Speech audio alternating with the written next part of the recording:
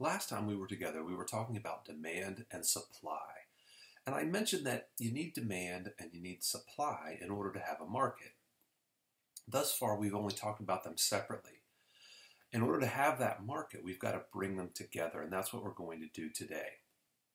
So, just to review, we were looking at the market for Netflix subscriptions, and we had demand and supply. We had a demand table and a supply table separately. Now let's bring those two things together to see how this overall model of demand and supply help us to reach a price in a market. So here are the various prices that we had for our Netflix subscriptions. And so let's put in the quantity demanded and the quantity supplied. So remember, at low prices, the quantity demanded was large. So we had 300 subscriptions demanded, 300 million subscriptions demanded at $10. And then from there, we went down. The numbers got smaller as the price went up. So the law of demand was telling us as the price goes up from 10 up to 18, quantity demanded would fall. On the supply side, however, we saw that at low prices, the quantity supplied was smaller because businesses need to be able to cover their costs, and that's harder to do at lower prices. But as prices go up, then the quantity supplied rises.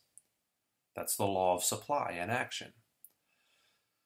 So we've got our quantity demanded and our quantity supplied at these various prices. Now, let's take a look at what happens here if the price is very low. So let's say here we're at a price of $10. Look what happens in this situation. Here what we have is a situation where the quantity demanded is 300 and the quantity supplied is 220. Well, here we say that the quantity demanded is greater than the quantity supplied. That's what happens when the price is lower. And in that situation, we have what we could just as easily say would be a shortage. People want Netflix subscriptions, but Netflix doesn't have enough server space. It's maybe they just don't have the ability to produce as many of those things as are being demanded because the price is too low.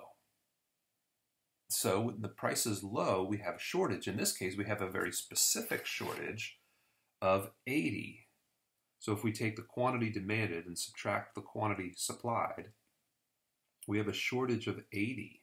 But this is sending a signal to Netflix. Netflix says to themselves, wait a minute, people really want our product.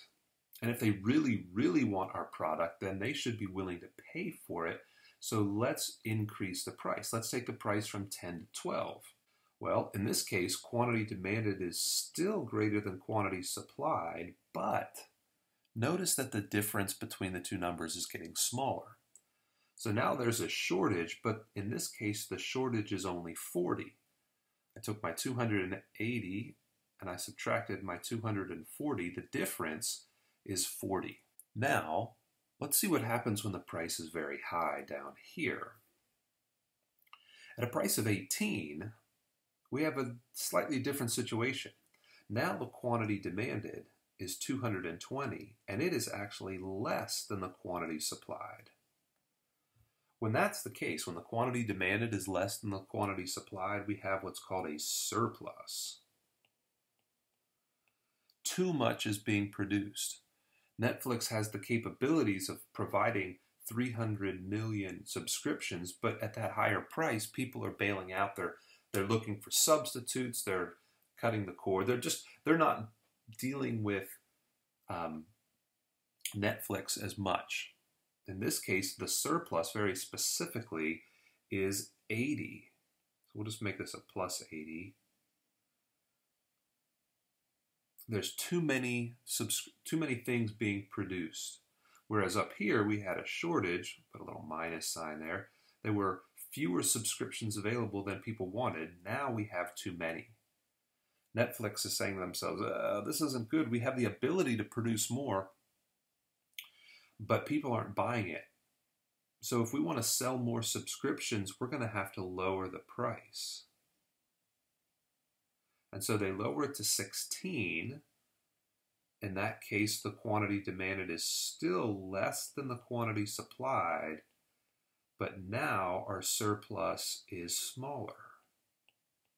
The surplus is 40. It's the difference between the quantity demanded and the quantity supplied. That leaves us with one price option here at 14, where the quantity demanded and the quantity supplied are equal to each other. And that condition is known as equilibrium.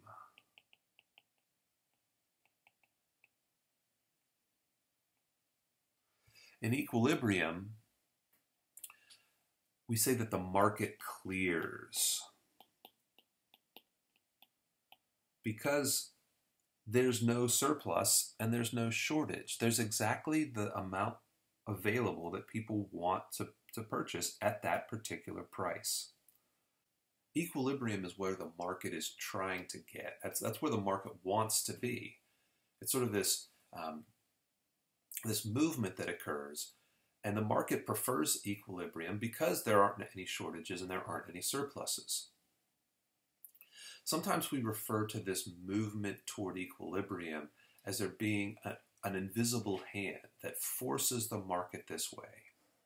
The invisible hand was an idea that was presented originally by a guy named Adam Smith. Adam Smith is sort of you can think of him almost as the godfather of economics. He's where things get started. In fact, the idea of comparative advantage that we talked about was sort of incubated with Adam Smith. And we'll talk more about Adam Smith later in the course. Adam Smith's idea of the invisible hand is found in this incredibly long, yet incredibly readable work of his called the Wealth of Nations. That's what we refer to it as now anyway, the Wealth of Nations. It was published in 1776, a date which you probably have kind of rings a bell for you. In Europe, this was the best-selling book of the year, really. Not too many people were paying attention to what was going on between these, upstart British colonists and Great Britain. They were busy at home reading The Wealth of Nations, reading about how economies were supposed to work.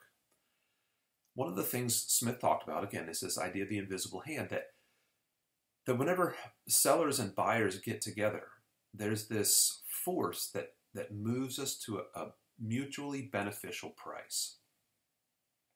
It doesn't really matter what the attitude of the seller is or the attitude of the buyer is. They both want to be made better off. And so while the buyer would like a lower price and the seller would like to sell at a higher price, this invisible hand pushes people toward a price where they're both going to actually be made better off because there will be a transaction. The buyer may refuse to buy at a really high price, and the seller may refuse to sell at a really low price. And if that's the case, neither side is made better off. There's no transaction. There's no well-being generated for either side. Instead, there's this invisible hand, this thing that forces the sides to negotiate. The buyer is ready to walk out of a store, and before that happens, the invisible hand says, "Now come on, be reasonable. Let's move you in this direction. Pay a little bit higher price." And the seller may be refusing to sell at that really low price. They want to sell at a super high price, and the invisible hand saying, "Come on now, let's don't be silly here. If you don't lower your price, you're not going to make a sale." Smith talks about this in the context of a butcher. So the butcher wants to sell the product, and they treat the customer better than maybe the butcher would normally treat a customer because he knows there's competition. He knows the customer could go elsewhere. And so the butcher lowers their price to satisfy the customer. And the customer, they'll pay a little bit higher price just to make sure that they get the cut of meat that they want. And so there's this meeting in the middle. The invisible hand pushes sometimes obstinate trading partners together so that they both can be made better off. And that's what's going on in a market. That's how markets reach this equilibrium price. If the price is too high, there are lots of people who won't buy the product, and the seller ends up with a surplus. If the price is too low, there's lots of buyers who can't get the product, and there's a shortage. So the price comes up, and the price comes down until we sort of meet in the middle. That's what it looks like in a table of data. Let's see what it looks like in a graph when we put these two things together. We're going to put the demand curve and the supply curve in the same space. Okay, so here's our space. Here's quantity and price.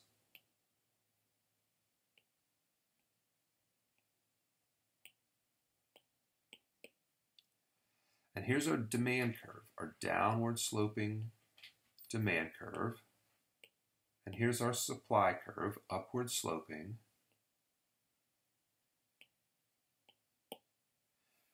And you probably already see what's going to happen here. But before we get there, let me just put in a couple of prices that we know aren't going to work. Here's our high price of 18. And at 18, if you come across to the demand curve, we know that that point is the 220 units. But if we keep going across to our supply curve, we know at that really high price, supply is 300. That's what would be the number if we drop down here. There's 300. And if we drop down here, that's our 220. And the gap between these two, that is our surplus. Clearly, you can see that there's going to be more supply than demand at that high price. This is it's not good for the seller. It's really not good for the buyer because there are lots of people who just leave this market. They're like, I'm not going to pay that much. Now, if the price was down here at $10, there is our quantity supplied. That's our 220 now. And our quantity demanded out here was 300. In this case, this is our shortage. That gap shows us the people who want to buy this, the Netflix subscriptions, but can't get them. They're just not available. The invisible hand says, all right, if your price is too high, you got to lower that price. And when the price goes down, we move along the demand curve and supply curves. And if the price is too low, the invisible hand says, come on, let's raise the price. So we move along the supply curve and we move along the demand curve until we get to that point right there, where X marks the spot, our equilibrium point,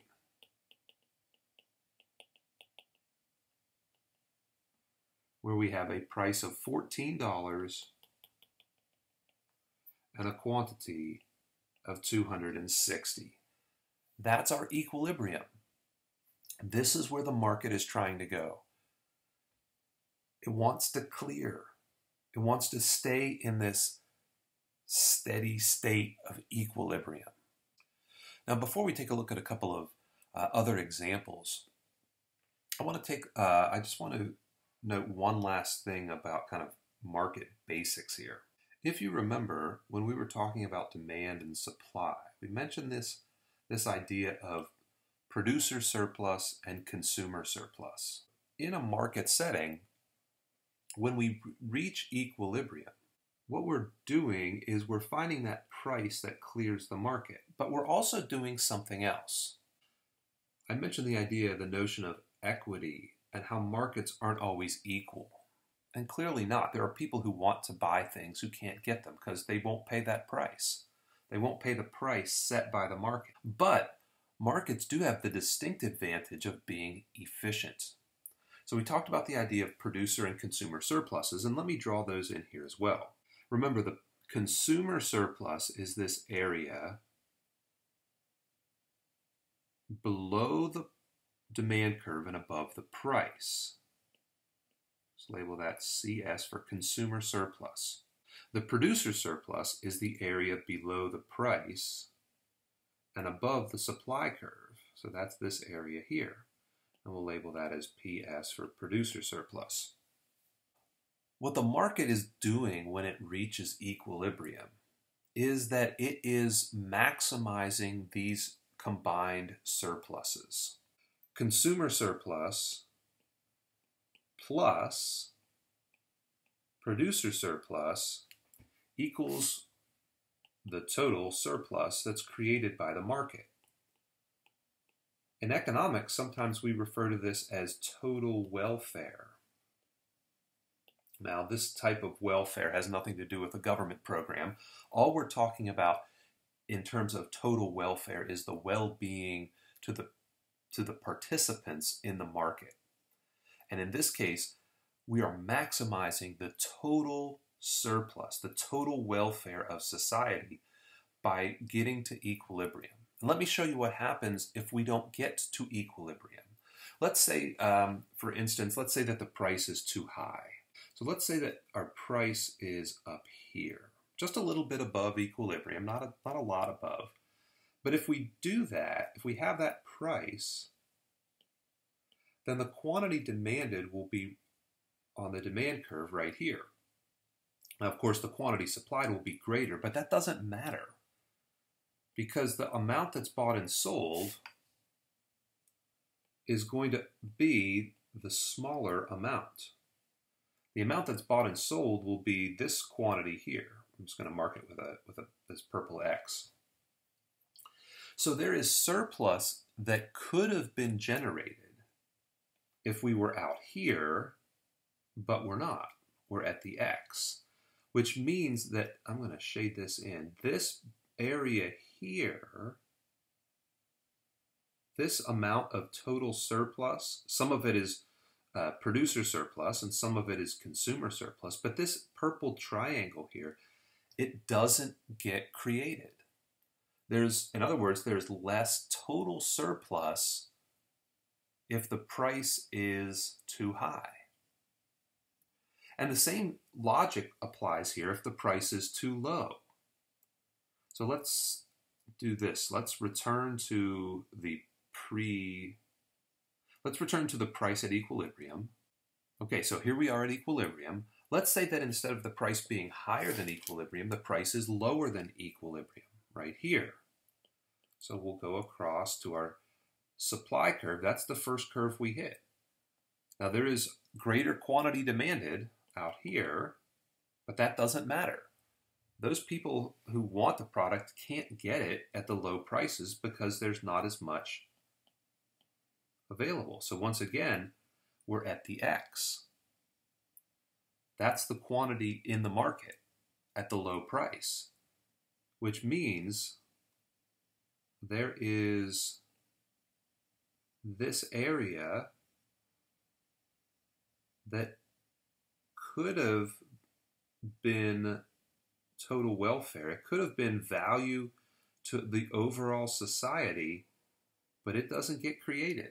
The point here is that only at equilibrium, that's the only point where the total surplus, the total welfare of society is maximized.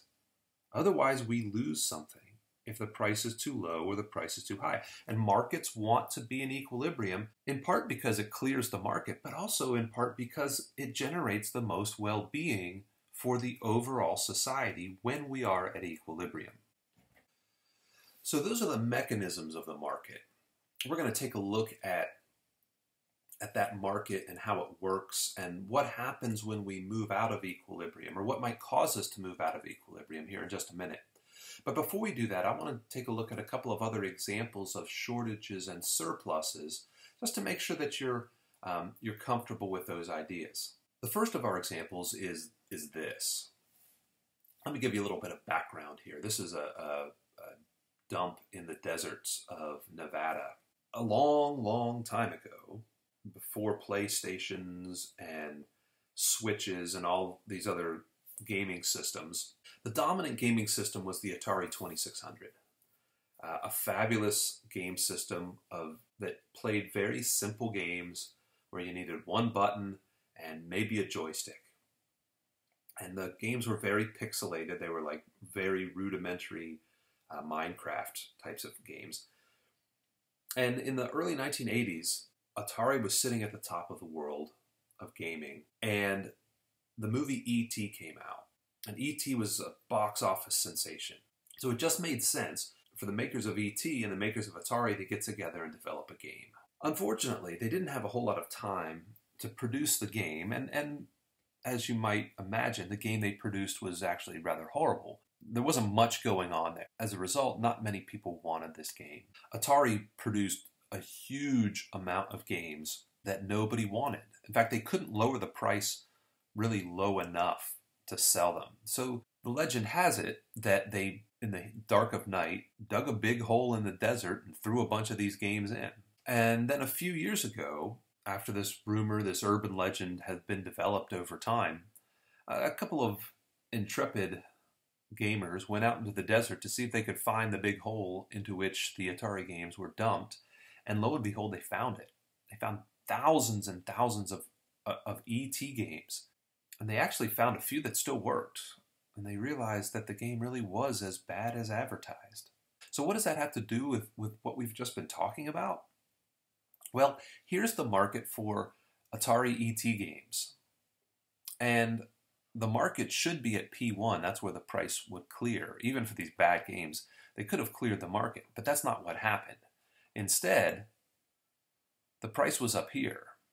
The price was here at this solid blue line. And you see there, if the price goes up, we move along the demand curve.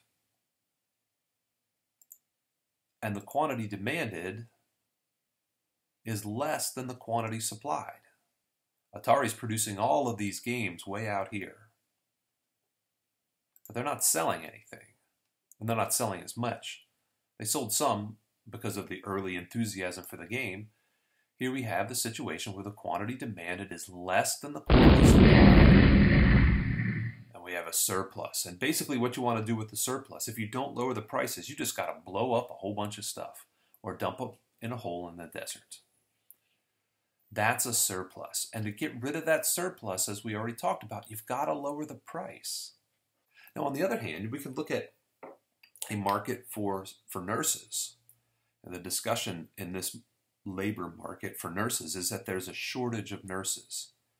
And I can get rid of the shortage of nurses in a heartbeat. Here's the market.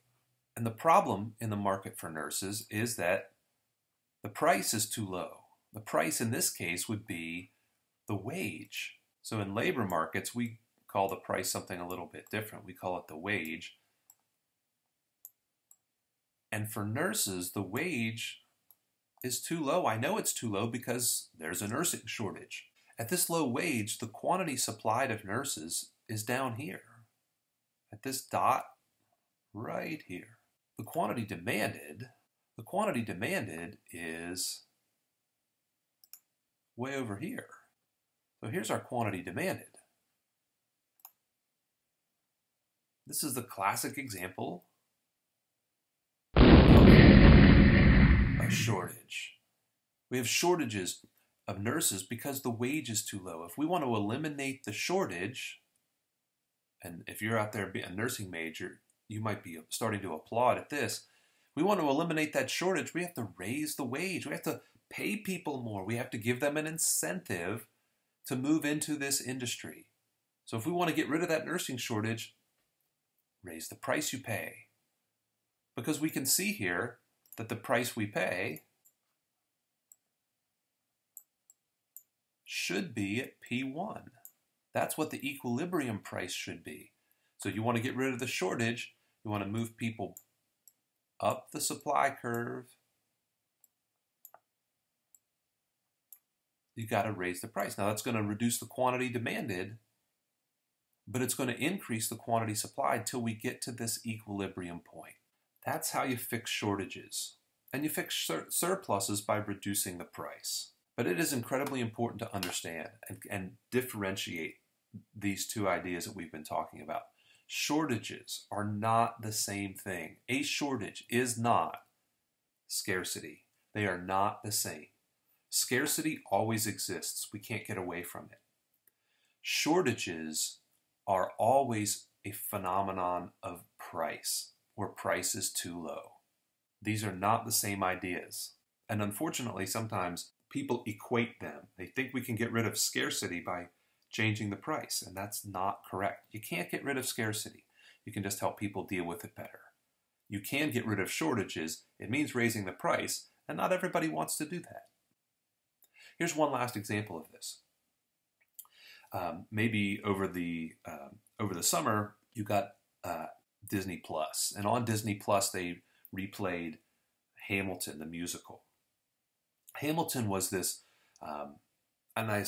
it still is, this phenomenon for people who enjoy musicals, for people who enjoy history that nobody's really ever seen before. And one of the things that Hamilton did, especially on Broadway, was it created these markets where the prices for tickets were just astronomical. People could not get tickets to this show unless they were willing to pay hundreds and in some cases thousands of dollars over face value. This is clearly a market where prices were not set appropriately. One of my daughter's friends won the Hamilton lottery for the show on Broadway, which meant they won the right to buy 8 tickets at face value. Face value is anywhere between about $400 and $120. So $120 is still a lot of money to pay for a musical ticket, but if you could get tickets at face value, it was just very, very unusual. Now, my daughter's friend had 5 members of their family, and they won the right to buy 8 tickets. So they called up my daughter and asked if she would be interested in buying these tickets. And my wife, of course, said, yes, absolutely, we'll take 3. Which would have been fine, but we have 5 people in our family. So in order for everybody to go, we had to buy 2 tickets on the secondary market. So I went to the secondary market, and this was after the original cast had come and gone. So the prices weren't quite as high, but these were the prices I was looking at. You can see a low of $349 and a high of $545. And I thought to myself, I don't think anybody here won the lottery. I think we're being duped, but everybody wanted to go to the show. So I had to buy 2 extra tickets on the secondary market. Now I bring all this up not to brag that we went to see Hamilton on Broadway. It was fun, it was fine. But I want to talk about the economics of this because it makes no sense. With that many people wanting to buy tickets, Lin-Manuel Miranda and the people who were running Hamilton made a horrible pricing decision. What they should have done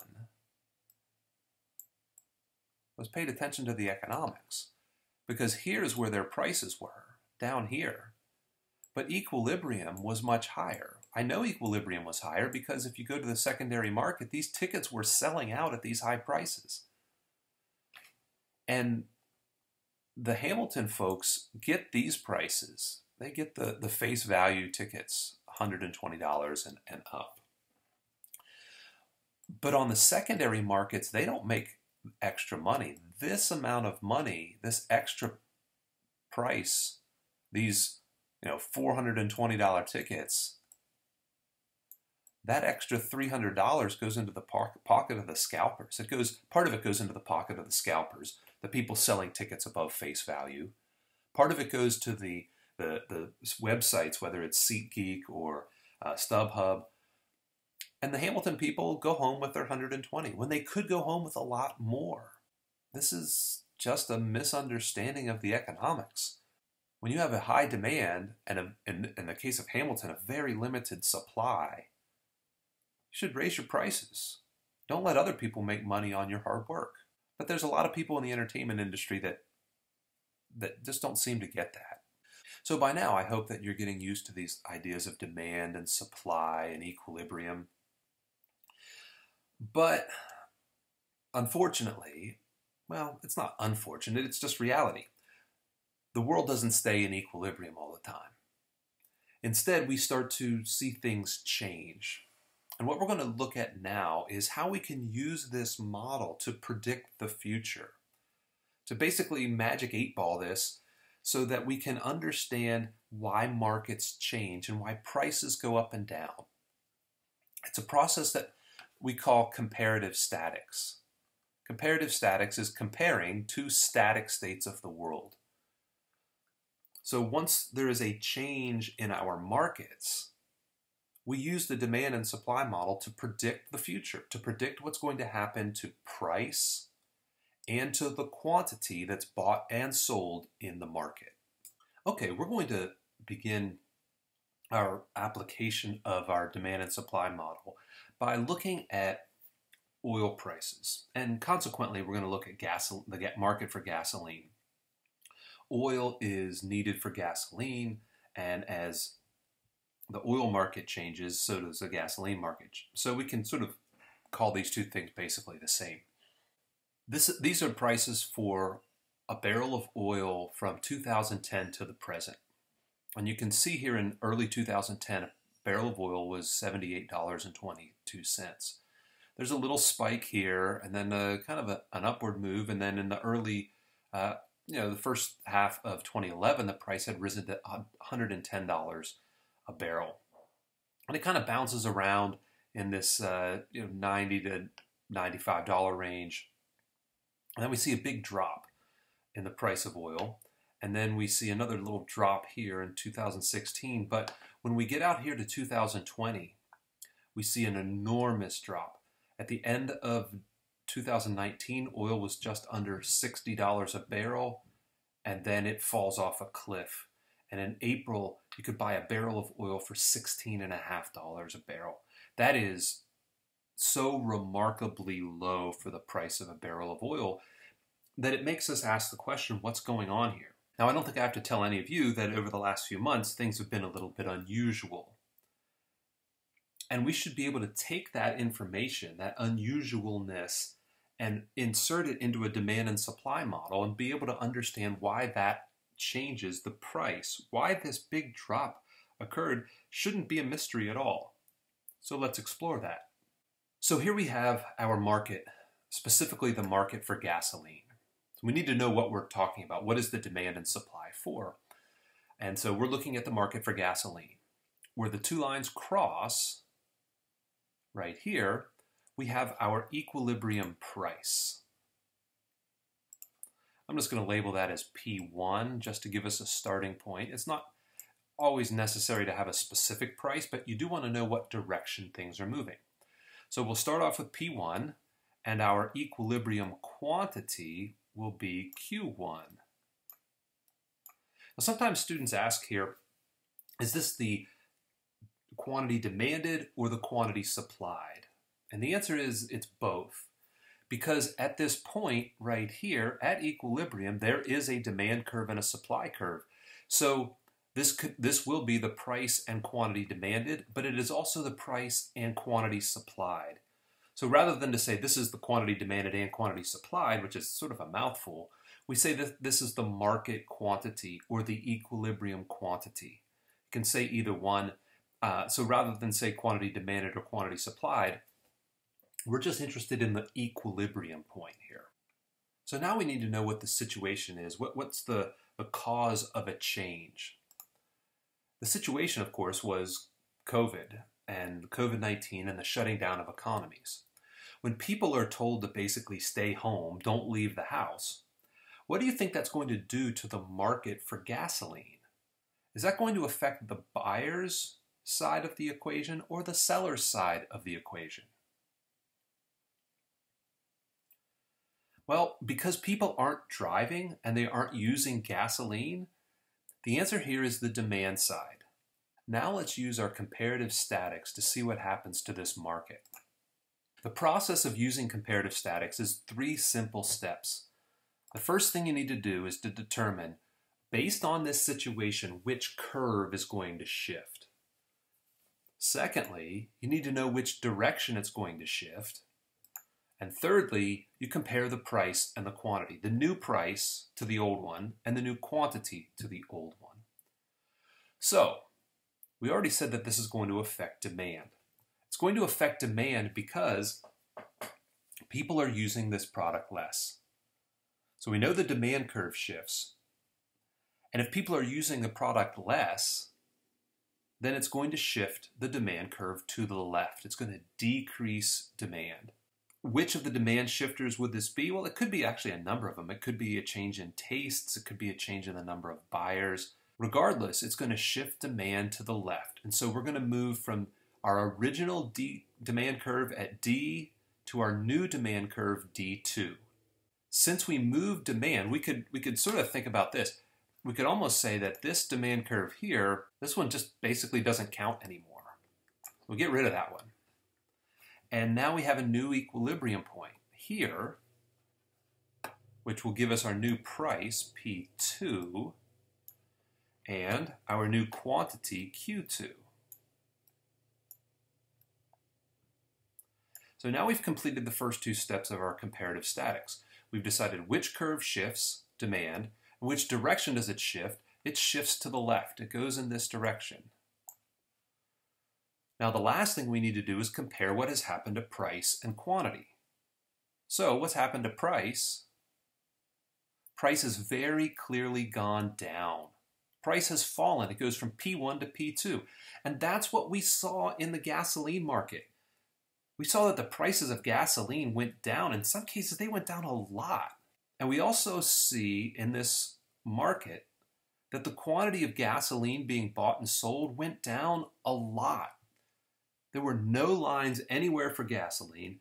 In fact, some gas stations didn't see customers, more than a handful of customers in any one day, because people simply weren't driving. They didn't need to use gasoline.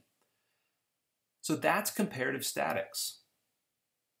We find out which curve, based on a situation, just one situation, we find out which curve shifts, which direction does it shift, and then we compare the new state of the world, the new static state of the world. Now you might be saying to yourself, well, there's a lot of other things going on in the world, in the gasoline market, other than just this. And that would be true. That would be absolutely correct. But we want to hold all else constant. Remember those paper airplanes when we started messing around with too many things? We weren't sure what the cause of the change in the flight path was. And the same thing applies here. If we change too many curves at once, we don't know what's the cause. We can't identify the cause. So we're just going to change one thing at a time. So that's one example. Let's take a look at another example. What happens to the market for beer if the availability of aluminum cans falls? We're going to follow the same process here. We're going to look at which curve shifts, which direction does it shift, and then what happens to price and quantity. That's our comparative statics. And this is another situation that we find ourselves in, at least at this current time, where aluminum cans are sort of in short supply. So we're going to do the same thing here to conduct our comparative static analysis. Here's our original market, and the market is the market for beer. We start off with our original equilibrium. Again, we'll call this P1. And then here's Q1, our market quantity and market price. Now the situation, well, here we have a situation that's a change in the availability of inputs. You need cans when you're selling beer, at least some beers. Now we run through our comparative statics. First of all, which curve is going to shift? Which one do you think? Is it something that affects demand, or is this something that affects supply? Well, of course, it's something that affects supply. It affects the ability of producers to get beer to the market. So Which curve shifts its supply, and which direction does it shift? Well, it's going to decrease, or a shift to the left. Now, this is a shift. This is shifting supply is where shifting curves to the left and right rather than up and down is really, really important. Remember, a shift to the left looks like this. That's a decrease in supply. Even though it looks like the curve itself is moving up, we need to think about it in terms of left and right being decreases and increases. So here we've decreased supply. We've moved it from S to S2.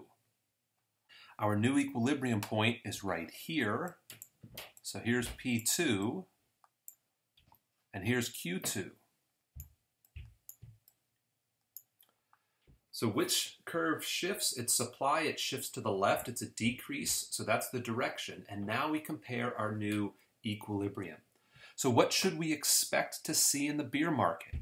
We should expect prices to go up because one of those inputs is now is less available. And we should expect the amount of beer bought and sold to actually go down.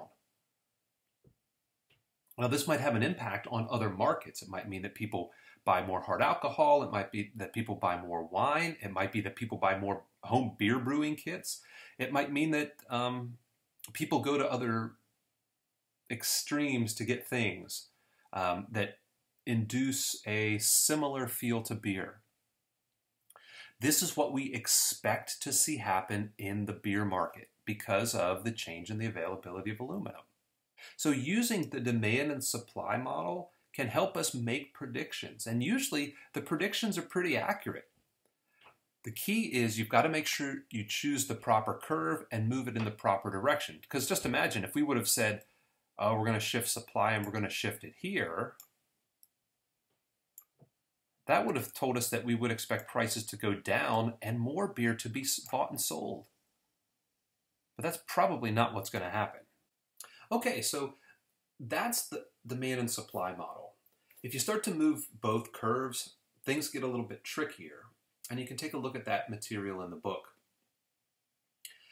What I want to do now to wrap up demand and supply is to talk about I guess a little bit more advanced concept in demand and supply, something we call elasticity. Elasticity refers to how much of a change we should expect. Currently, we've just been looking at whether the demand curve shifts, the supply curve shifts, and what happens to price and quantity as a result. And that's important stuff, don't get me wrong. It's good to know which direction things are moving. But elasticity talks more about how responsive people are to changes. What is the intensity of the change when it occurs? To do that, we need to use a little bit of math. Now, the math we're going to use is pretty simple. It is mainly just basic division. But the math helps us to understand intensity. So let's work through just a couple of problems here and explain a little bit more about this concept of elasticity and why it's kind of important. So there are different kinds of elasticity.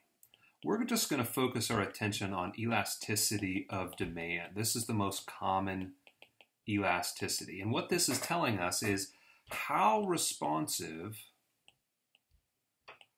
buyers are to a change in price.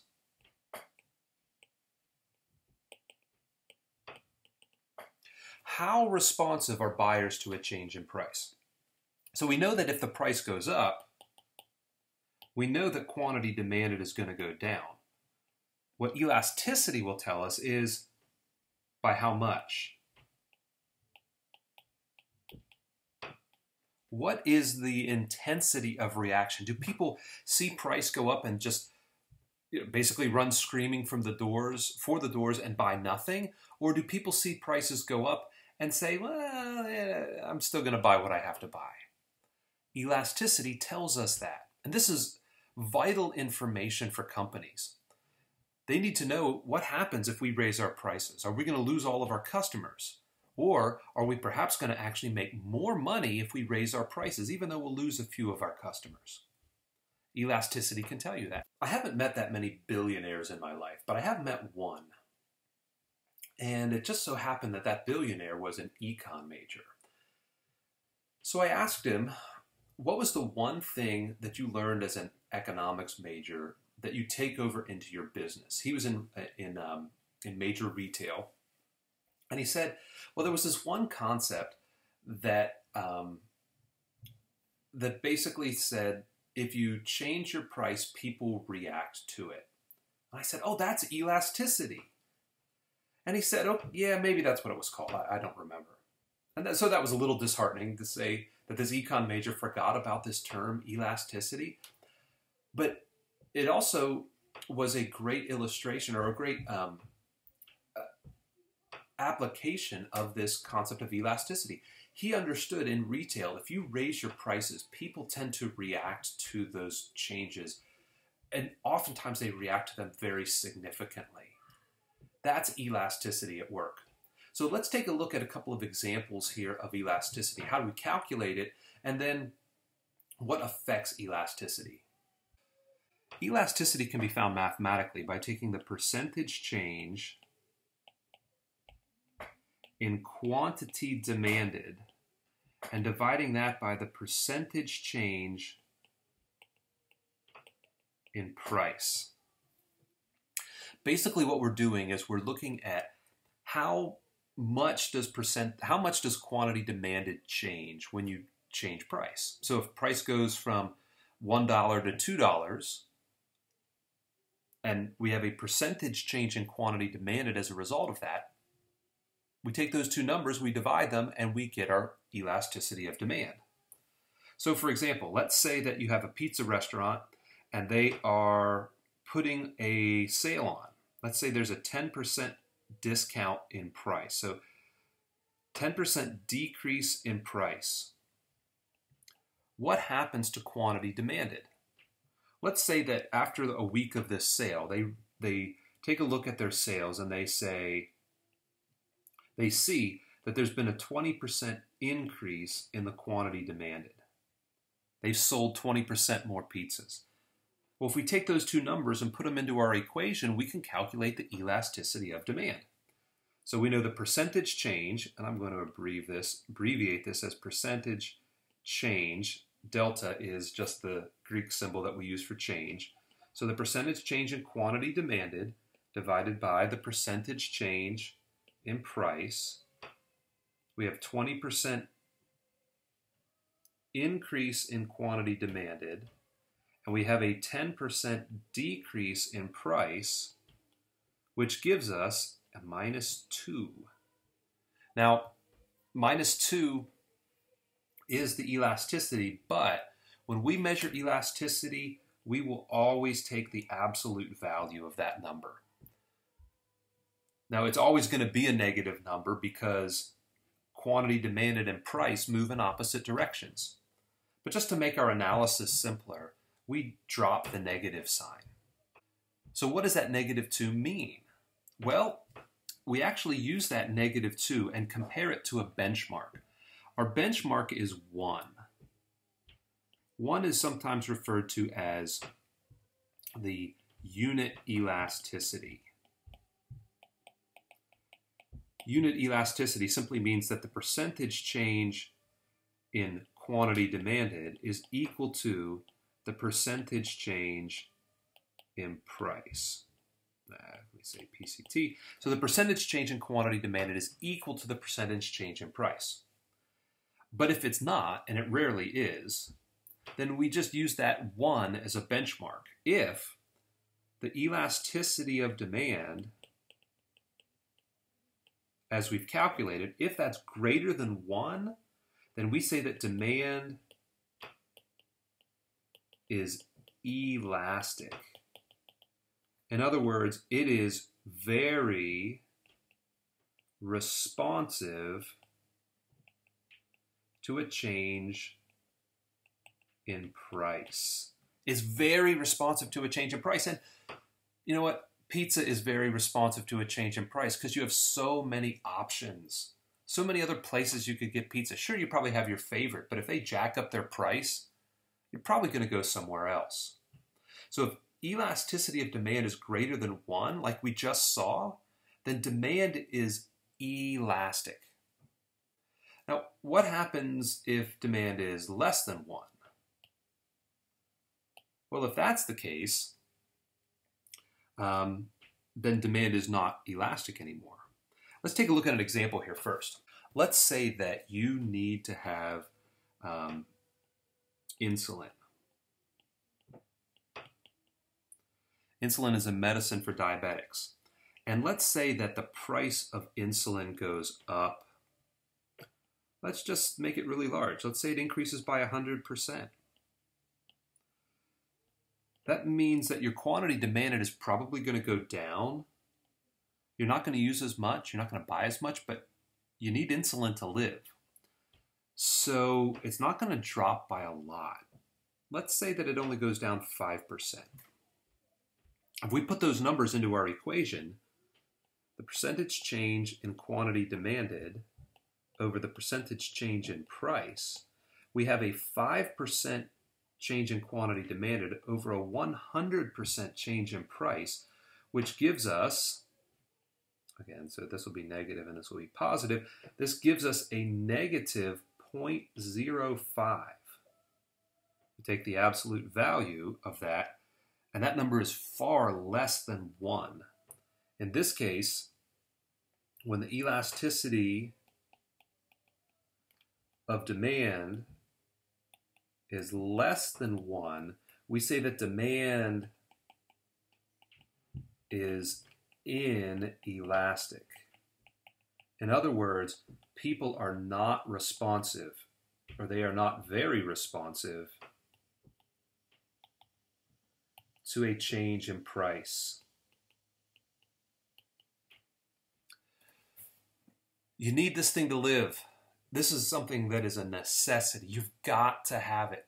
And if the price goes up, if it goes up by a lot, you can't change how much you use. You've still got to buy it. This is a product with an inelastic demand.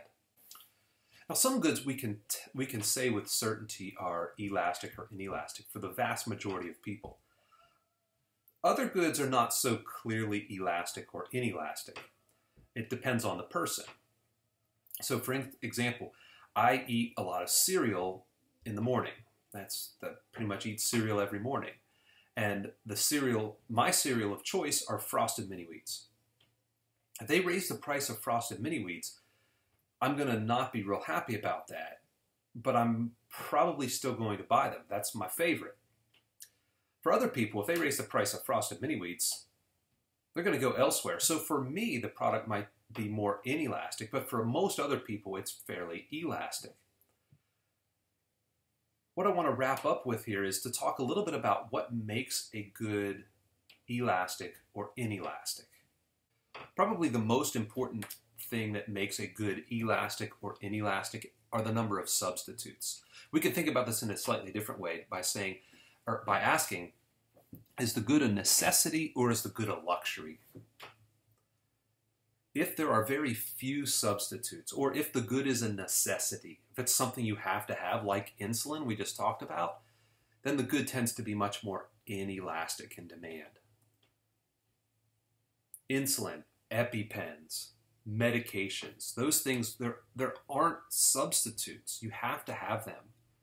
And so those goods tend to be much more inelastic in demand. If the price goes up, people don't like it, but they still pay it. However, if you have many options, or if the good is a luxury, if you have many alternatives, like with cereal, then the good tends to be more elastic for most people. A really interesting illustration of this, and a really a great way of showing what happens when you don't understand elasticity, is the folly of taxing this thing. So a number of years ago now, Congress, in their attempt to try to raise money, sought to tax something specific. We'll talk more about excise taxes in a little bit. But Congress thought, well, what can we tax?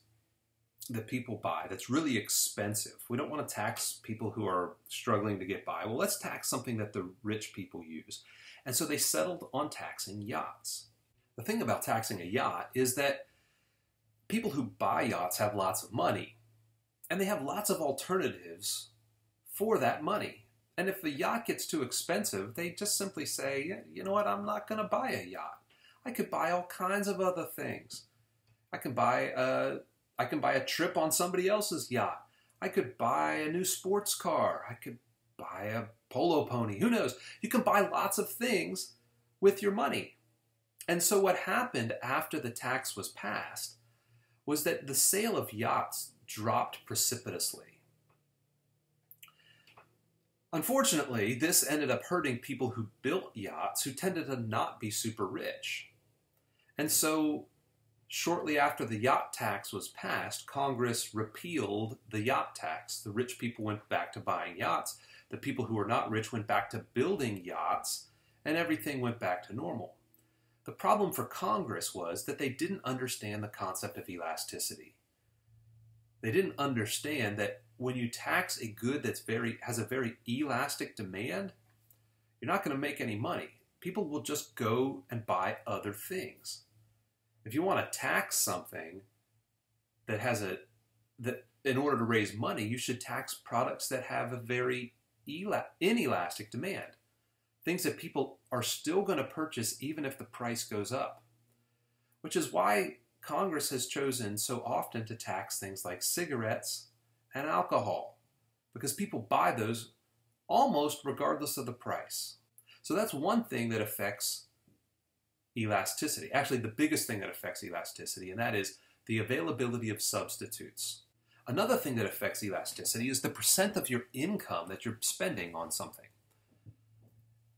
If you're spending a very small amount of your income on a product, then the product tends to have a very inelastic demand, because even a big change in the amount of, even a big change in price doesn't affect how much you buy, because that big percentage change in price is actually just a tiny bit of your income.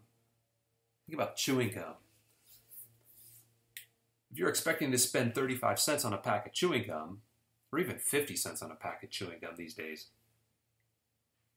and you were to go to check out and you were to find that there was say a 20% increase in the price of a pack of chewing gum. In the case of the 35-cent pack, that's a 7 cents increase. If the price is 50 cents, that's a dime more. You're going to have to pay 10 cents more. That's a big income. That's a big shift in the price. But it's such a small portion of your income. Even college students don't bat an eye at spending 7 more cents or 10 more cents on something. And so you keep buying. You don't change your buying behavior at all. In fact, it's such a small percentage change in terms of your quantity demanded, it may be zero. So there may not be a change at all. When the percentage of your income spent is very small, demand tends to be inelastic. But if it's big, if it's a big portion of your income, even small percentage changes in price can have enormous effects on quantity demanded. Think about tuition. If Robert Morris raises tuition, I don't know, say 2%, you're talking about hundreds of dollars, and that is a big percentage of your income. If Robert Morris were to increase tuition 20%, the same percentage as the pack of chewing gum, most of you wouldn't come back. Because it's a huge portion of your income. So even small percentages, when you're talking about small percentage changes on a large amount of money, that can have significant effects. Which means if people change their behavior, change their purchases significantly, that's an elastic demand. The last area that I want to talk about here is how much time do you have to respond to the change in price? If you just have a tiny amount of time, just a little bit of time to respond to a change in price, then demand tends to be much more inelastic. You don't have time to go find an alternative. But if you have a lot of time, then demand tends to be much more elastic. You hear a price, you say, oh, that price is too high, and the seller doesn't budge. You say, well, bugger off. I'm going to find an alternative. I got time. I don't need it right now. And one of those situations might be a tow truck. Let's say that you are going out with your friends. You found somewhere that's open, and you're going out with your friends, and it's late at night. So you go out to one of the parking lots on campus, and you get in your car, and you turn the key, and nothing happens. Say, oh no, something's wrong with my car. So you call up a local tow company, and you say, hey, my car is broken down. They ask you where you are, and you tell them you're on campus at Robert Morris University. And the tow truck driver says, whoa, that's a dangerous place. I don't know if I want to go there late at night. And you pause for a second and say, what are you talking about, man? It's not dangerous here at all. And the tow truck driver is like, oh, yes, it is. And in order to get me to come and tow your car because it's so dangerous and there aren't alternatives at this time of night, it's going to cost you, I'm going to charge you $500. And you say, dude, you know, I can almost see your garage from campus. I could almost push my car down the hill and have it get there. $500 is absolutely ridiculous. And he says, well, you better make a decision because it's getting late. And the later it goes, the more expensive it's going to be. And you just hang up the phone. You say, yeah, I'll call somebody else in the morning. I'm on campus. I have time to react to that change in price. I'm not going to be able to go out. But I'm not supposed to go out anyway, so I will just wait until morning and call somebody else. I'll be able to get something so much cheaper. You have lots of time to react. Now, let's say that a different scenario presents itself.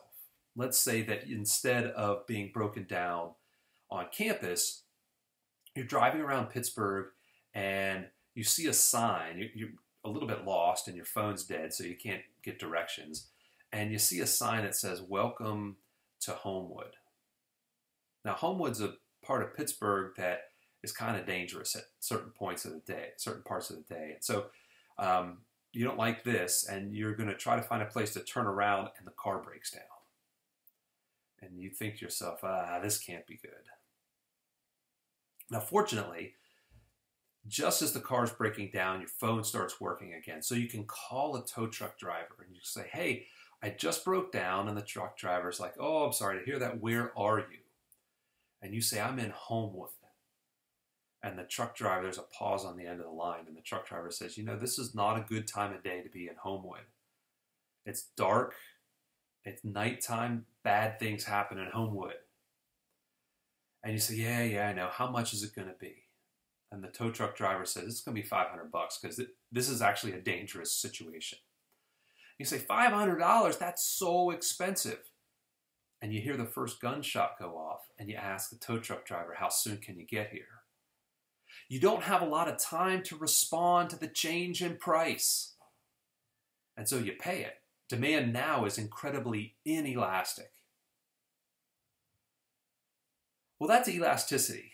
Elasticity, like I said, has a lot of different applications. You can have elasticity of demand, which is what we've talked about, but you can have elasticity of supply and elasticity of income and cross-price elasticity. There are other forms of elasticity. In fact, any two variables where there's a percentage change and the variables are related to each other, you can calculate an elasticity. But for our purposes, understanding the elasticity of demand is the most important because it's the most common. Well, that gives us a pretty firm foundation on demand and supply. We know what the two things are. We know how they interact with each other to set prices. And we know a little bit about elasticity of demand. So that's a good place to stop for today. And we'll be looking more at demand and supply as we go forward in the class.